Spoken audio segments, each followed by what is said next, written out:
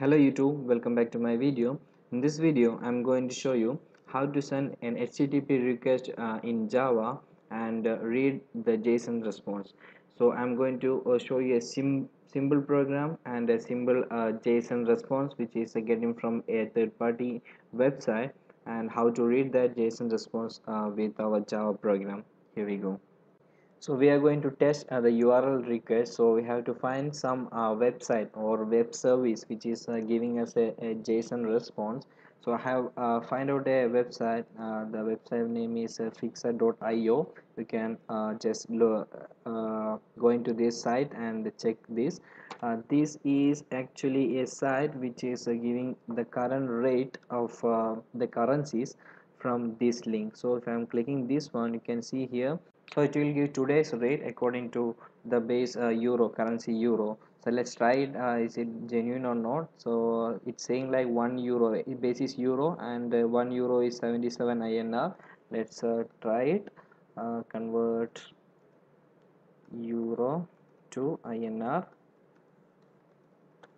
and let's see what is the rate coming. The rate is coming 77.25. let's see here. INR is 77.069. Yeah, it's almost same. I mean, there will be some difference according to the site which they are providing. Okay, so it's based on euro. So if I'm just copying this link and coming to the URL, and if I'm pasting this one, it is going to give me uh, a response, a JSON response. Okay, the same JSON response here. Okay, so we are going to read this JSON response in Java. Okay, now let's come back to the Eclipse. Have my Eclipse installed my PC. If you don't have, please go to the description. I have given a link there to download the Eclipse. I'm going to give a new Java project. The name is test URL request.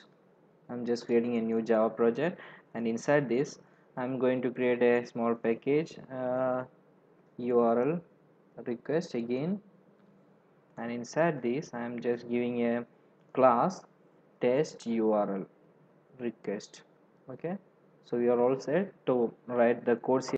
So inside this I am going to create a main method to call directly that.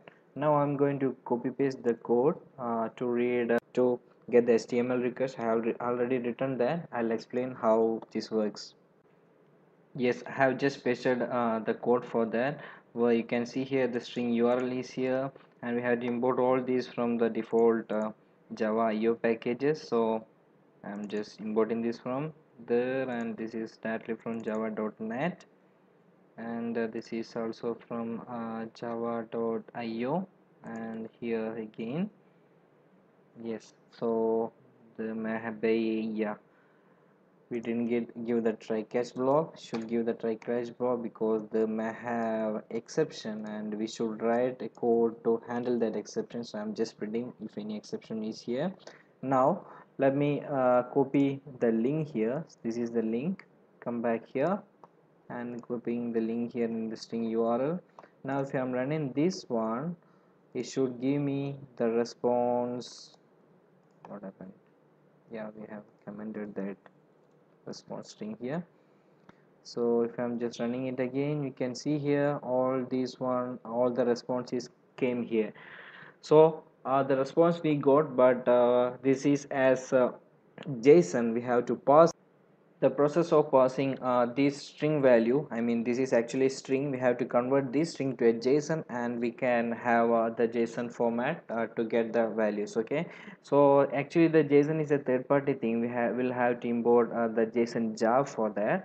So I'll give that in the description, the jar of the JSON. So in the reference library we don't have the jar of the JSON, so let me import that from the build path. So here just click on add external jars, and java json jar is here. I'll give the jar in my description. You can download it, and you should import this in your project. Okay, so import it like this in the java build path and add the reference library java json. Okay, now here you can see here we have to convert this response to a JSON object first. So the code for this, that is JSON object, and it's my response equals new JSON object, and inside there we have to put the string value response dot to string. Okay, now what is actually happening is we are officially converting this response to a JSON object. There won't be any difference here if you are printing this one directly here. There won't be any difference. Let's try running this again. Here it is. There won't be any difference, but we have officially converted this string to a JSON object. Now let's go back to our this one and the response. Now let me format this one, format JSON online. You can format this one online in a site known as a JSON editor online. Just go into there, and here just paste it here, and just click this one where you can see here the formatted version of your JSON response. The reason why I used this one is because we should pass it according to the type of object which is available in our JSON response. So in a simple way we can call all these response as an object. You can see here the type is an object here, but inside there are some other variables. You can call this variables or any data which is in different type of objects. So if I'm clicking here and just click here, this is an auto, which means you can read this by any type of reader, like yeah, get string will work, get in will work, and get object will work. Okay, so this one also you can see the type is auto, but the race here, this will be an object type. Okay, you can see here is an object type. So why I this said this one, I'll show you. We are going to read the base here. We can directly read it as wait, yes. So I'm just going to read the base, and it's like my response dot get string. You can directly call test string, and the name is base. You can see it's base. Okay, now if I'm running this, you can see here the base has been read as a string value. Now one more thing is there, it is date. Let me read that one also. Here it is, the date also read. Now I'm going to read the rates. Let's see if I'm going to read the rates, it should give me an error. You can see here it's a JSON object, is not actually a string. So what type of this is actually of type object, so we should read it as object only. Okay, now I'm going to create a new response for that. So it's like rates object, and it is same way, it should read from this one, my response dot get object, get JSON object, uh, and the key is rates, and should be converted to string again, so to string. Okay, now if I can directly print the rates here.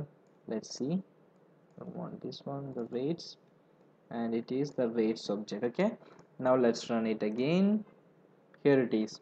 So I have read the base as string and the date as string again, but the rate as an object. You can see here it's an object. Okay, let me expand this one also. Now go into this one, the type is auto, which means we can read directly as string or integer or double. So it's a double value actually. I'll show you with integer and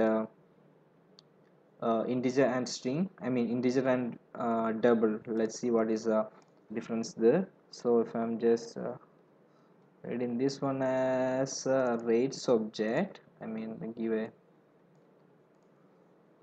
so it's actually AUD. So it's like plus rates subject dot get int. Let's see what is the value if I'm trying it as int. It's AUD. So if I'm reading this one, it will be giving only the int value, it is 1. So if I'm reading it as get long, it will read, no, not get long, it's get double, it's a double value. So if I'm just reading it as AUD, complete, here it is, I can read all the values. Okay, so it's of a double value, so we can read it as W. We can all copy paste here. Okay, let's copy these two also, and the CAD also. Now let's try running this one. Yes, we have successfully passed the JSON object, and I have explained how to get the type of object and how to go inside the JSON object and read every values in that. Okay, so whatever the values is outside that you can read directly, but inside you can see here in this one, you can see here there is this rates is actually an object like the same which is seeing outside. Okay, so we should treat these rates as the same one, and we should pass according to the same procedure what we have used to pass the base and rates. Yes, that's all for now. How to send a JSON request, yeah, how to send a HTTP request. And you can see here one more option is here. If you want to try here the base, you can pass parameters also. I didn't explain this one. You can pass parameters also using the same code, just write here the same parameters. And if I'm running this one, it will work here. And if I'm copying this one here, you can see here the rates are coming. So based on the base currency, so this is USD, and if I'm putting it as euro also, I can run that.